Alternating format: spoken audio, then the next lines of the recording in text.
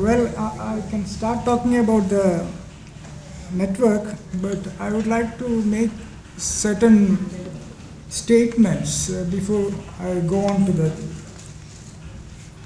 On the first day of this conference, we heard Mr. Ramakrishnan talking about fourth dimension of wood, which was about the spiritual, aesthetic and cultural aspects of wood. I hope you remember that. And in line with the same spirit, or in line with that, the proposition made, I would like to add yet another dimension to the wood. And this dimension is about the relationship, cooperation and sharing. And what is that dimension? The fifth dimension of wood, that is networking. Well, as you know, sharing gives us joy and happiness. And thereby, that dimension of networking fits in with the theme of this workshop, which is art and joy of life. Now, networking is also about optimization of resources. Mathematically, if A and B do two things and share the results, that would be more optimal than A and B doing the same thing and competing. So that's the spirit of sharing and pooling the resources.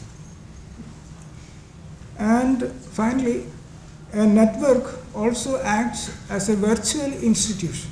So you are aware of virtual memory in the computer science.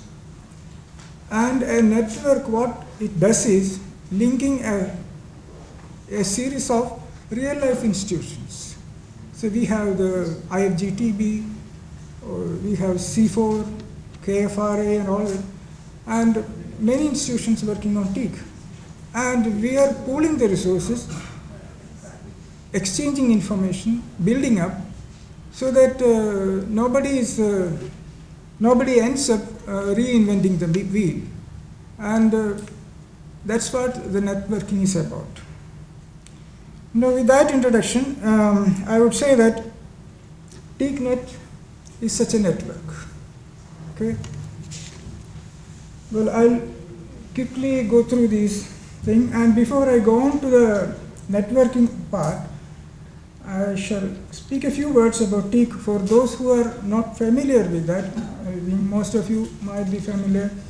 But TEAK is a versatile timber known for its quality, durability and strength. It is used largely in the furniture industry, construction of buildings, ship, boat making and many poles. TEAK is an undisputed leader of high quality tropical timbers. It's always referred to as standard timber for comparative evaluation of quality and utilization potential of other tropical hardwoods. Teak is grown plantations in more than 36 tropical countries across the globe, although its natural occurrence is limited to India, Laos, Myanmar and Thailand. Now, TEAKNET is an organization that was dedicated for promoting teak, established in 1995 to promote cultivation and trade of teak. And what is it?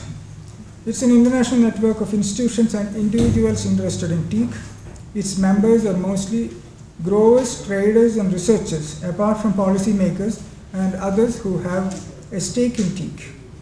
It's governed by an international steering committee consisting of representatives of FAO, ITTO, DANIDA and other organizations around the world. TEAKNET established in Myanmar, but its headquarters was shifted to India in 2008 due to the problems of military occupation or rule there. And presently, KFRI, Kerala Forest Research Institute in Tichur, hosts the TEAKNET Secretariat by providing logistic and infrastructure support. And what does it do? Primary function is it addresses issues related to the global teak sector. And its stakeholders are growers, traders, industrialists, researchers and policymakers involved or related to this species. And its mode of operations are mostly information exchange and organizing workshops. and meetings of stakeholders, and solutions are sought through discussions. And its activities are most predominantly information sharing. That's the most fundamental activity. It provides information on TEAK through its website, www.teaknet.org, and the website contains a plethora of information on directories of growers, traders, researchers, information on events related to TEAK and on an international level, and information on publications and developments in technology. And these are some of the snapshots taken from our website. You get a researchers directory, global, international, and traders, researchers involved in TEAK, and almost all the events related to TEAK internationally are displayed in our website, and publications and other information sources, and this is one thing I want to put your attention to. There are three buttons here: Market Watch, Growers Tips, and Researchers Corner. And you will have, we have the market intelligence system implemented under the Market Watch, and all kinds of information required for cultivators of TEAK under Growers Tips, and the latest research findings under Researchers Corner. Yeah, those are the details. We also have a newsletter called TEAKNET Bulletin, and we also run a Global TEAK Information Center with TEAK bibliography and other monographs on TEAK, and additional activities is conducts regional, international conferences on themes related to TEAK. And the last international workshop we held was in November 2009 at KFRA, and proceedings available in our website, and also arranges training programs on cultivation and management of TEAK. And last month we just finished an international training program on innovations in the management of planted teak forests. Undertake studies related to teak at international level, and we are on our efforts to develop an international database on teak. And what future? Well, our objective is to bring about transformations on the global teak sector, and what kind of transformations and under what context, okay? So the context as regards teak internationally is that the shift of ownership to private sector and smallholders becoming major producer of teak wood.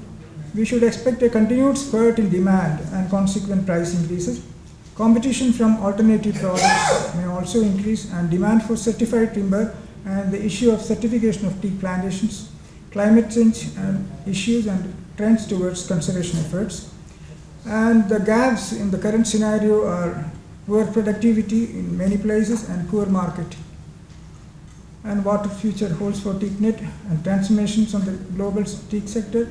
We would like to continue our secretarial activities, and the impact that's going to make is the information exchange, of course, database on teak resources for outlook studies, market intelligence on teak prices and availability of timber, that is for efficient marketing, training programs on cultivation and management of teak, that's capacity building, meetings of traders, growers and researchers, better plans and policies, research support on specific themes, that will be productivity, leading to productivity enhancement, and international consultancy assignments on problem solving.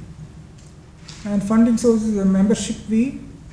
You can get those details from the website, and donor contributions like from DANIDA, FAO, membership application forms, and these are some of the services offered. You can visit our TEAKNET stall here, exhibition in the exhibition area, or our website for such things. And the ultimate goal for this network would be to transform the global teak sector from its current suboptimal state to that of a dynamic entity for the benefit of all stakeholders.